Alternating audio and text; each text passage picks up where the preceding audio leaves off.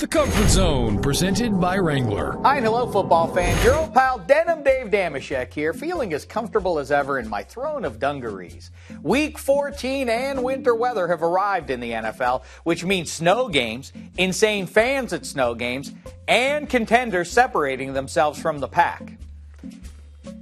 Now, in the name of full disclosure, I root for a certain team in the AFC North that is not named the Baltimore Ravens, but in the spirit of raising my game in December, let's talk about those Ravens. After a down 2015 and a 3-4 start to the season, it did not look good in Charm City.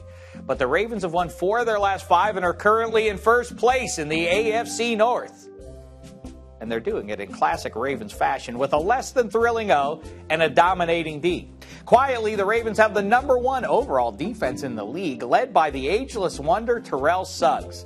He's been playing with a torn bicep since week 6, but it hasn't stopped him from leading the team in sacks, QB hits, and whatever this nonsense is, crawling around on the ground with his tongue hanging out. You know, it almost makes me long for the days of that Ray Lewis dance.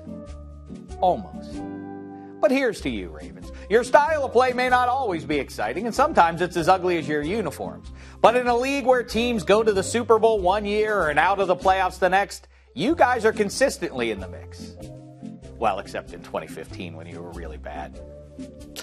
And although Joe Flacco's been far from elite this season, sitting at 29th in passer rating, ahead of only guys like Brock Osweiler, Blake Bortles, and Carson Wentz, ooh, that is bad. He's coming off the best game of the season, and we've all seen him heat up in the winter before. So don't be surprised when Flacco's throwing deep bombs late in January, and I go into a deep depression. Thanks a lot for that, Flacco. Talk to you next week.